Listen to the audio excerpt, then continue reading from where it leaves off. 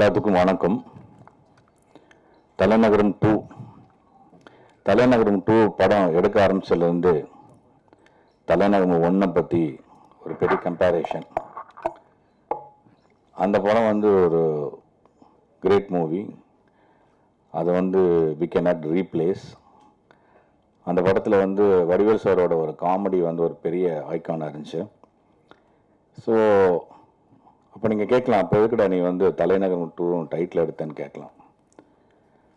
அதுக்கு நான் கரெக்டான எக்ஸ்பிளனேஷன் கொடுக்குறேன். எனக்கு என்னென்னா, என்னோடய ஸ்கிரிப்டில் வந்து ஒரு எக்ஸ் ரவுடி கேரக்டர் தேவைப்பட்டுச்சு. அதுக்கு வந்து ஒரு நேம்டு ரவுடி இருந்தால் பெட்டராக இருக்கும்னு எனக்கு ஃபீல் இருந்துச்சு. அதாவது ஒரு இதுக்கு முன்னாடி ரவுடியாக இருந்திருக்கான் அப்படின்னு ஒரு ஃப்ரெஷ்ஷாக ஒருத்தரை சொல்கிறத விட, ஆல்ரெடி அவங்க நடித்த படத்தில் ரவுடியாக ஒருத்தர் ஃபேமஸ் ஆகியிருந்தாருன்னா அது ரொம்ப ஹெல்ப்ஃபுல்லாக இருக்கும்னு நினச்சேன். அதுக்கு வந்து அந்த சுந்தர் சார் தான் ஹீரோ அப்படின்னு சொன்னப்போ, தேங்க் காட் அவர் வந்து தலைநகர்னு ஒரு படம் நடிச்சிருக்காரு, ரைட்டுன்னு ஒரு கேரக்டர் இருக்குது, அதை யூஸ் பண்ணலான்னு சொல்லிட்டு வி பிளான்டு. ஃபஸ்ட்டு வந்து we plan only we just took it as the character name right from the தலைநகரம் 1.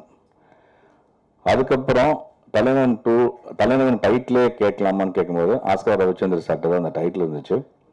நான் கேட்ட உடனே அவர் வந்து ஒரு செகண்ட் கூட யோசிக்காமல் உடனே வாங்க துரை, நான் என்ஓசி போட்டு கொடுத்தாரேன்னு சொல்லிட்டு சொன்னார். Thank you sir, thank you Ravi sir, அவரோட பிரதர் சுரேஷ் சார், 2 பேர்த்துக்கும் ரொம்ப தேங்க்ஸ் சொல்லிக்கிறேன். அதுக்கப்புறம் அந்த டைட்டில் வச்சோம். ரெண்டாவது, அது வந்து லாங் பேக்காக இருக்கிற ஒரு ஃபிலிம்மு. அவ்வளோ லாங் பேக்கில் இருக்கிற ஒரு ஃபிலிம்மு, இந்த ரைட்டுன்னு கேரக்டர் வந்து எல்லோரும் மறந்துருப்பாங்களா அப்படிங்கிற ஒரு பெரிய கொஸ்டின் இருந்துச்சு. ஆக்சுவலி தேங்க் காட் வந்து அந்த ரைட்டோட கேரக்டரைசேஷனை வந்து யாரும் மறக்கலை. இன்ஃபேக்ட் அதில் இருக்கிற டைலாக்ஸ் கூட மறக்கலை, பிஜிஎம்ஸ் மறக்கலை, எதுவுமே மறக்கலை. அப்புறம் எனக்கு முன்னாடி அந்த ஒரு மிகப்பெரிய கொஸ்டின் என்னன்னா, நம்ம எப்படி வந்து தலைநகரம் அப்படின்னு வச்சோடனே it is not a sequel, there is no connection between 1 and 2.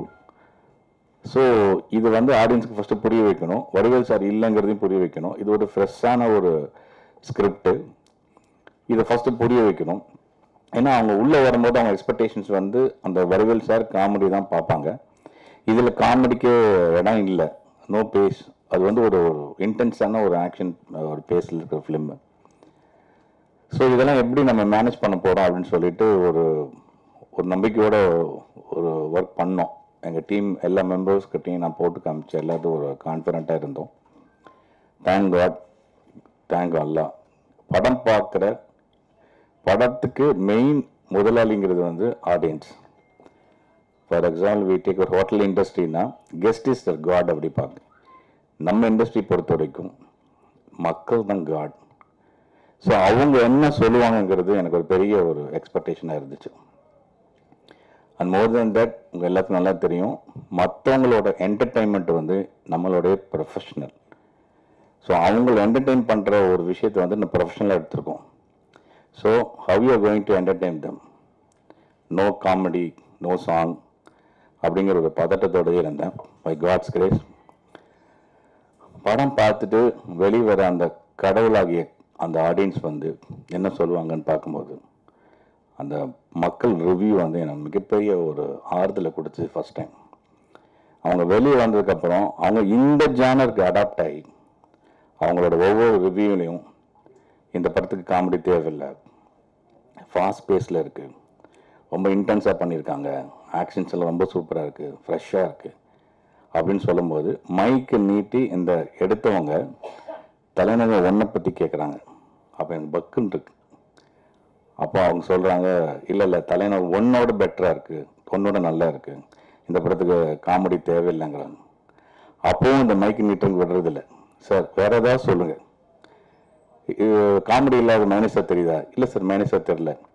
இல்லை நல்லா சொல்லுங்கள், யோசிச்சு சொல்லுங்கள், மைனஸாக தெரியுதா? வேற என்ன மைனஸ் இருக்குன்னு.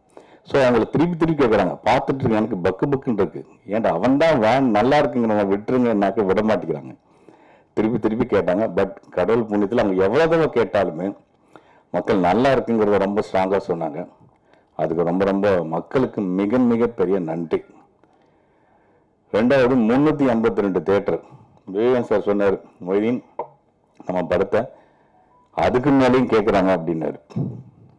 எனக்கு அப்படியே பக்குன்னு வச்சு, சார் நம்ம பேசினது வெறும் 200 தேட்டரு, நீங்கள் என்ன சார் வந்து 200 அப்புறம் சொன்னீங்க 225 நீங்கள், அதுக்கப்புறம் 250 நீங்கள், இப்போ என்ன சார் நைட் 1 மணிக்கு சொல்கிறாரு 352 தேட்டர் அப்படின்றாரு. தூக்கி வாரி போடுது தலைவா. பெரிய பெரிய ஸ்டார் படத்துக்கு தான் வந்து அவ்வளோ பெரிய தேட்டர் போடுவாங்க. Of course Sundar sir very good hero. But நாங்கள் சின்ன படம் எடுத்திருக்கோம், இதுக்கு எப்படி சார் இவ்வளோ தேட்டர் அப்படின்னு சொல்லும்போது சார் வாட்ட சொன்னார், மொய்தீன் தேட்டர் வந்து கிடைக்கலன்னு தான் எல்லாரும் வருத்தப்படுவாங்களே தவிர தேட்டருக்காரங்க உங்ககிட்ட கேட்குறாங்க, அது எவ்வளோ பெரிய ப்ளஸ் பாயிண்ட் உங்களுக்கு தெரில அப்படின்னு சொல்லி சொன்னார். சார் நீங்கள் சொல்கிறது ஓகே சார், இல்லை மொய்தீன் டிமாண்ட் இருக்குது, இந்த படத்தை வந்து தேட்டரில் வந்து ரிலீஸ் பண்ணணுன்னு எல்லாரும் விருப்பப்படுறாங்க, அப்போ அதுலேயே நமக்கு மிகப்பெரிய ப்ளஸ், அதுக்கே நம்ம கடவுளுக்கு நன்றி சொல்லணும், நீங்கள் தைரியமாக ரிலீஸ் பண்ணுங்கன்னு சொல்லி சொன்னார். 1 மணிக்கு சார் நான் திருப்பி கேட்குறேன், சார் ஒரு 10வது குறைங்க சார் அப்படின்னா, இல்லை இதெல்லாம் குறைச்சது தான் 352 தேட்டரு. அப்புறம் திருப்பி அன்னைக்கு மார்னிங் ஷோ முடிஞ்சதுக்கு அப்புறமே ஒரு 8 தேட்டர்ஸ் வந்து திருப்பி அவங்களே ஃபோன் பண்ணி கியூபுக்கு நாங்களே பணம் கட்டிக்கிறோம், நாங்கள் வந்து அந்த ரிலீஸ் பண்ணிக்கிறோன்னு சொன்னாங்க. அது இன்னும் மிகப்பெரிய மகிழ்ச்சியாக இருந்துச்சு எனக்கு. ஸோ சிட்டியோட பிஎன்சி ரொம்ப பிரமாதமாக போயிட்டு இருக்கிறத சொல்கிறாங்க. இன்றைக்கி திங்கட்கிழமை ஸ்டில் அந்த 352 தேட்டர் வந்து ரன் ஆகுது. அது மிகப்பெரிய சந்தோஷமான விஷயம், மகிழ்ச்சி, நன்றி. அப்புறம் இங்கே இருக்கிற பத்திரிகையாளர்கள் இவங்க வந்து ரொம்ப ஜென்யூனாக ரொம்ப நேர்மையாக எனக்கு விமர்சனம் எழுதியிருக்கீங்க, ரொம்ப ரொம்ப தேங்க்ஸு. உங்கள் காலில் விழுந்த கூட எனக்கு அது தகும். இந்த விமர்சனம் வந்து நல்லபடியாக அந்த படத்தை இன்னும் கம்மிங் வீக்கெலாம் போய் அது இன்னும் மிகப்பெரிய வெற்றியாகும்னுட்டு நான் கடவுள்கிட்ட வேண்டிக்கிறேன்.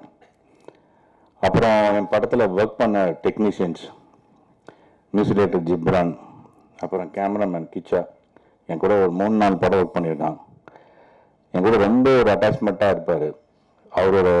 அவரோட ஃபோட்டோகிராஃபி வந்து ரொம்ப பாராட்டும் போது ரொம்ப மகிழ்ச்சியாக இருக்குது. தேங்க்ஸ் கிச்சா. அதுக்கப்புறம் ரைட்டர் மணிஜி நிறைய இந்த கதையை பற்றி இது எப்படி எடுக்கலாம், என்ன எது செய்யணும், இது யார் டார்கெட் ஆடியன்ஸ், நமக்கு யார்கிட்ட போய் ரீச் பண்ணணும் அப்படிங்கிறத வந்து நாங்கள் முடிவு பண்ணோம். அந்த டார்கெட் ஆடியன்ஸை நாங்கள் ரீச் பண்ணியிருக்கோம். எஸ் மணி சார், தேங்க்யூ சார். பாலக் அந்த ஒரு சீன் கிளைமாக்ஸ்க்கு முன்னாடி நீங்கள் படம் பார்த்துருப்பீங்க, நீங்கள் நிறைய பேர் சொன்னீங்க அந்த சீன் ரொம்ப எமோஷனாக இருந்துச்சு சார், கண் கலங்கிட்டோன்னு சொன்னீங்க. அது இன்ஃபேக்ட் நாங்கள் அதை எடுக்கும்போது you might me knowing that actually remember 7:15 ஆயிடுச்சு. 7:15 ஆச்சு ஈவினிங்கு. 10 o'clock கால் ஷீட் முடியுது. அப்போ தான் சீனை ஸ்டார்ட் பண்ணோம். சுந்தர் சாரோட கேட்டார், சார் முடிச்சிடுவீங்களான்னாரு. இல்லை சார் முடிச்சிடுவேன். எப்படி கான்ஃபிடென்ட்டாக சொல்கிறீங்க? இல்லை பழக்கு மேலே எனக்கு கான்ஃபிடென்ட் இருக்குது, நான் அவ்வளோ இன்புட் கொடுத்துருக்கேன் அவங்ககிட்ட, ஃபுல்லாக மார்னிங்லேருந்து just given lot of inputs, எப்படி பண்ணணும் என்ன பண்ணணும்னு சொல்லியிருக்கேன்.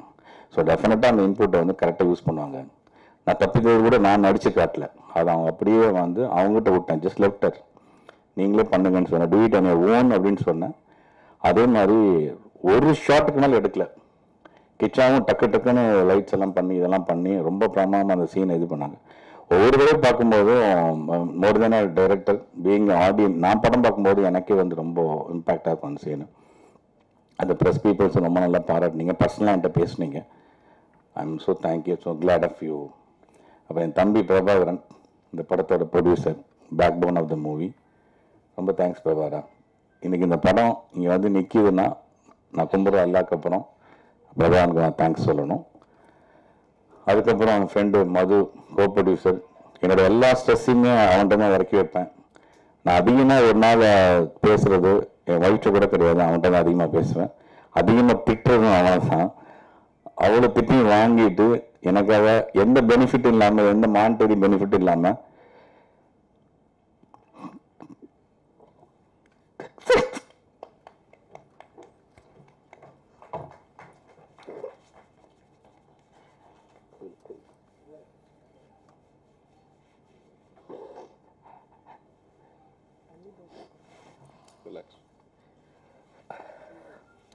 sorry I love you da.